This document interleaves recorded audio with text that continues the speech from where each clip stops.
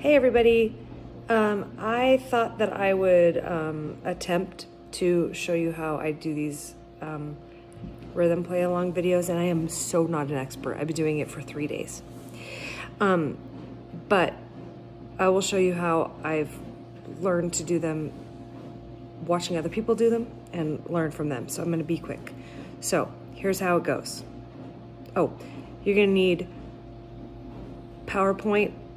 I tried it in Google Slides, not nearly as helpful. So hopefully you have PowerPoint, QuickTime, or some kind of screen recording program,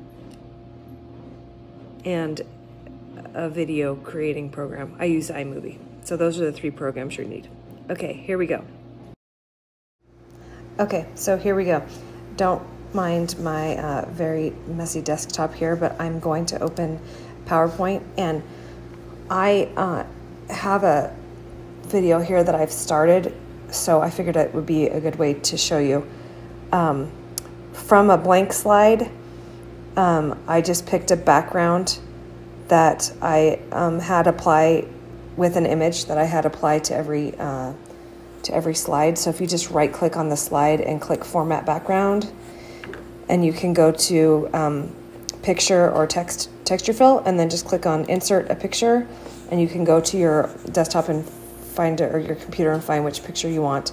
And so I already have this one that's here, but if you click Apply to All, then it will put that background on all of them. Okay, so then of course I gave it a title, and then I actually just duplicated that slide after I created it so that it was the same as the first one, and then just deleted this text here and put on my notations used, so that I'm going to delete that one now, but so that when I switch from one to the other, all of this just stays in the same spot. And then I'm writing which notes I'm using or symbols, so that, of course, everybody knows what those are before they decide to show it or not. Then these boxes here are just insert shape. So then you can just pick a box, a square, and make your one shape that you want, which is how I did this one, right? And then just make sure that it's clear or white with a white background. Once you make it, you can just click here on Shape Fill and pick whichever color you want it to be.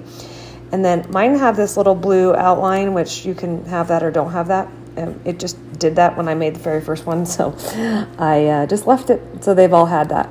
Then after you've created the box, then you'll need to put the notes in.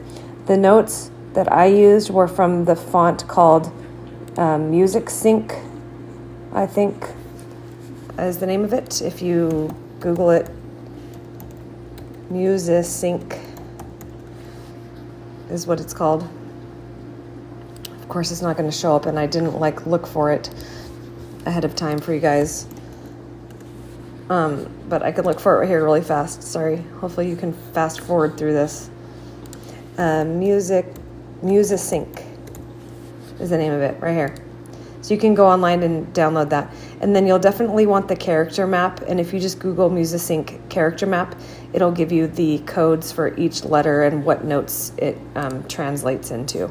Okay, so once you have that installed, then you just click Insert, and you're just going to use a text box, and with whatever letter that you want. N is 8th notes. I do know I have that one memorized. Then you just tell it that you want it to use that font.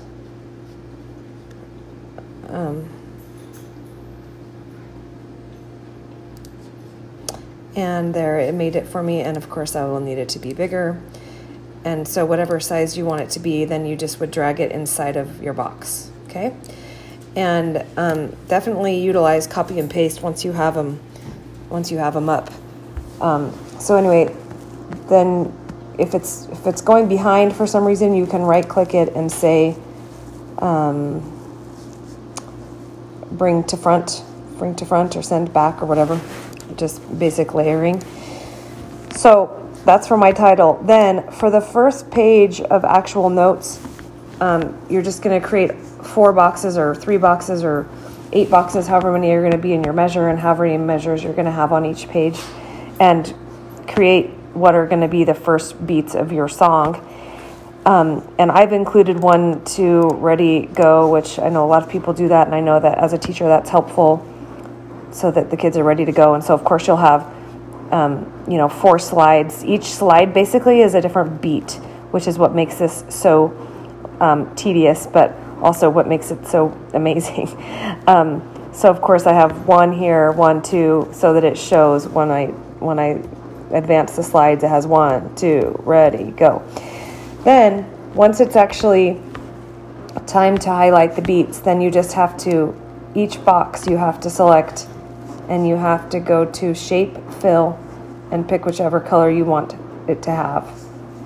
But before you do that, sorry, this is where the professionals would have not made this mistake. Before you highlight this box, definitely right-click, duplicate this 8 times, right? Because it has 8 beats for this slide. So you would duplicate it, so that there's some shortcuts on my Mac. It's Command-Shift-D for the shortcut. I don't remember what it is on a Windows computer, but anyway, or you can just right-click and click duplicate, and it will make it for you so that you have them all and they're all blank. Because if you just do this one and turn it to yellow and then duplicate it, then there's more steps on this slide. You'll have to take this from being yellow and turn it to white, and then turn this one yellow. So I definitely learned that one, after trial and error. So anyway, then you just go down the row, and each slide has a different beat highlighted.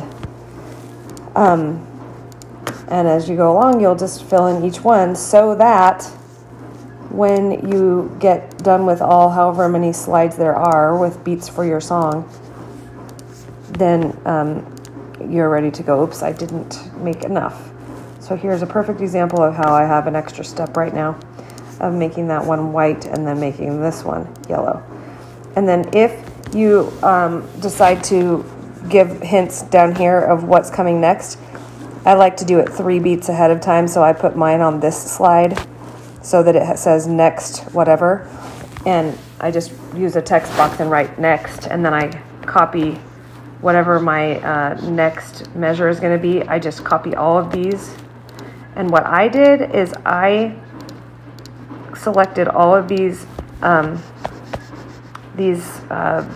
images here, because let's say that this was actually the third measure was this. If you right click those all while they're selected, you can save them as a picture.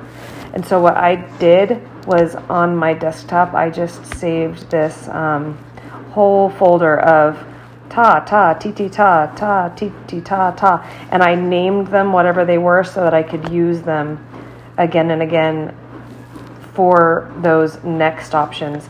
Because then I can just insert a picture down here. And it's the whole thing. So it's big, but I can make it smaller and see how now they're all one piece.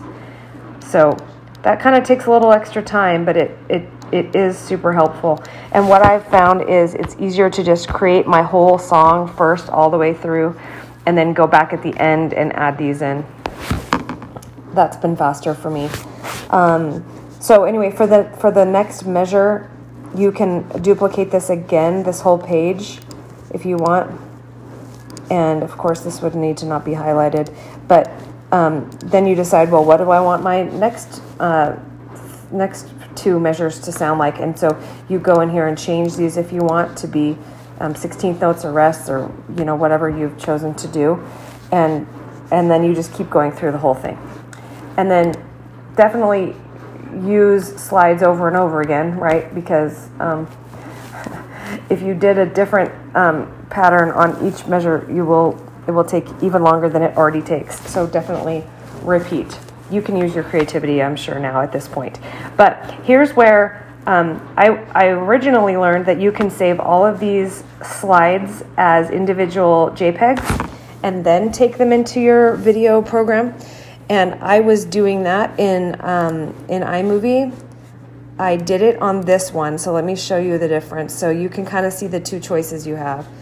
In this first one that I did, I had each slide was a different image, and I had to, and here's my song down here, and of course my title is up here, and I had, I had it timed out so that each new slide would come on perfectly with the timing, which took me a long time because like some of them needed 0.6 seconds and some of them needed 0.7 seconds, and it was just a total pain.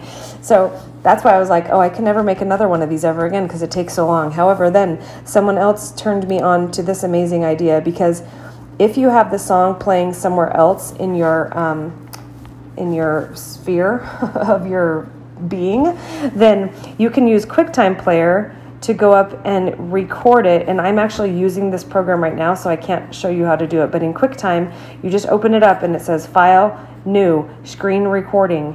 And then you just press record and it will record whatever you have on the screen. And I then just put my slideshow into play mode. And then I turn on my song somewhere else close by me. It doesn't record the audio when you just do a screen recording. So it just is going to turn on my, it's just going to record what is on the screen. So I just make sure that I have the timing right, and I go ahead and press record, and then I'm going to do it right now. Like if it were recording right now, then all I have to do is advance the slides to the beat, and it will, I haven't actually practiced this one, so you can hear this music a little bit, right? So if I wanted it to be like 1, 2, ready, go, ta, ti, ti. That's not a very good place to start, but ta, ta. Oh, how did I do that? I messed up something on my slides. But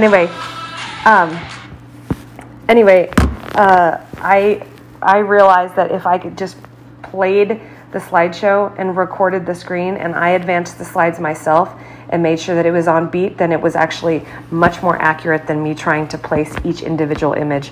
So thank you to whoever said just do it as a screen recording. And then once you have the screen recording, then you just go back to, it saves it to your desktop. Then you just go back to your video program, and instead of all those individual slides, now I did have 2 individual slides for my title and my notations page, but then this is just that whole exact same video, and as long as you time it up right with the music, then it as long as you did it correctly while you were recording your slideshow, then I don't ever even have to really watch the whole thing, because I'm like, yes, I know it was on the beat because I did it myself to the beat.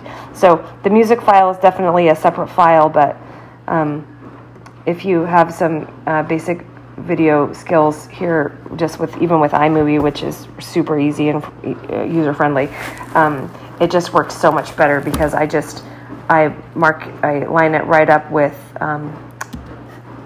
how I did it in the slideshow, and it worked out perfectly. Then you just render it and upload it to YouTube, and yay, it's all done. So I hope that was helpful-ish. Sorry if I was a little repetitive and not really very organized. I just thought rather than try to be super organized, I would just see what happens. And this was one take. I think it maybe worked okay. If you have any questions, you can message me separately or message me separately. But it's been really fun to make these. I'm kind of like addicted to it now, so I might make some more. Anyway, have fun. Happy music teaching.